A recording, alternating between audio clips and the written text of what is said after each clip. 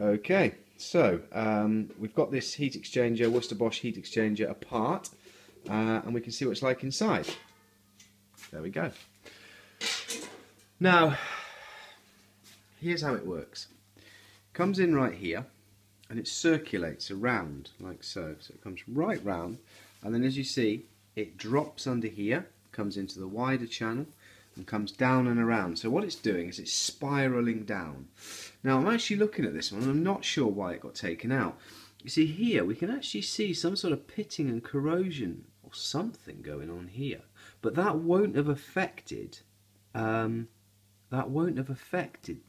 operation of the boiler.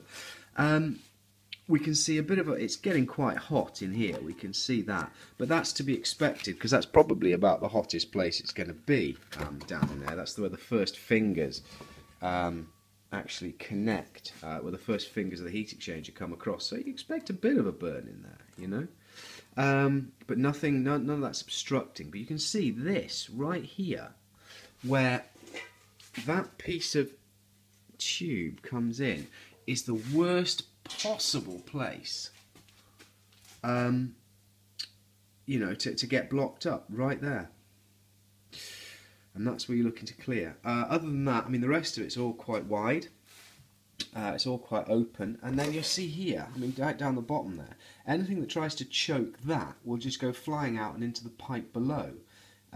So it's unlikely that it's going to get choked there. There's plenty of room. But you can see there's definitely some pitting going on, and that's all over the place. But I can't see why that would have affected. I can't see why that would have affected the operation of the boiler. There's still integrity between each one of these sections, so it's not going to try and circulate the wrong way.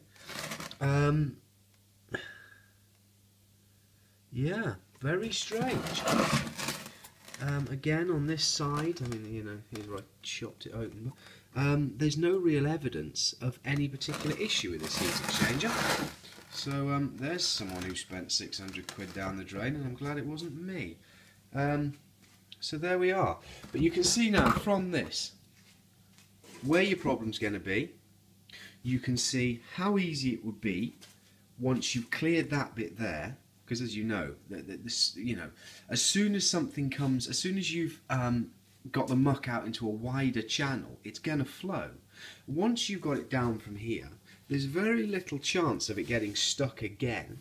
So you can blow it down and round and out the bottom of the boiler, or out the bottom there. So it would certainly be worth, in a bad case, if you're trying to, you know, keep your costs to a minimum, putting a hose pipe on here, because obviously you've got that nice little connection at the top there. You can get something on that, inch hose around that, blast it through the other way. But in saying that, X800 is a good way to go. And I do wonder, I mean, I must admit, I do wonder, we have used this, you know, we do use this stuff and leave it in for quite a while. I'm wondering if that's what this damage is here. I don't know the history of this heat exchanger, so I have no idea. But, and this here, this doesn't really surprise me. This isn't, you know, there's no depth to that at all. It's just, you know, it's just starting to bake a bit of scale on there, but there's nothing real there. Certainly nothing that would obstruct. So there we are.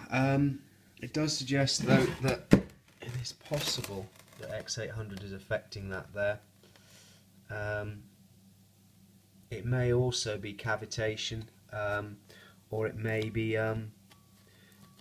scale. Sorry, it may be bad casting, but that's an awful lot to be bad casting, because it continues all around there. So there we are. Scratch my previous statement. Use X800 for a week. That will do it. I've never actually failed with that on one of these. So there we are, guys. I hope that helps. Cheers for now.